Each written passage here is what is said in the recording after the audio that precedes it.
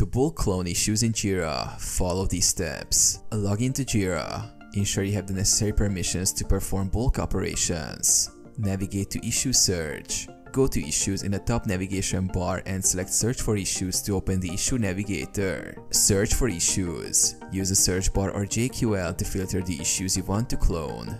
For example, you might filter by project or issue type.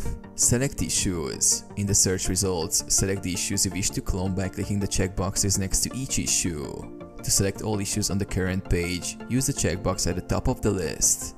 Initiate bulk change. Click on the Tools menu and select Bulk Change All Issues. Choose Bulk Operation. Select Clone Issues from the list of bulk operations. Click Next. Configure Bulk Clone. Review the options for cloning. You can specify whether to clone attachments, comments, and links. Configure any additional settings as required. Confirm and execute. Review the summary of the bulk clone operation. Click Confirm to start cloning the selected issues. Monitor the process. Jira will process the cloning task, and you can monitor its progress through the notification or bulk change history.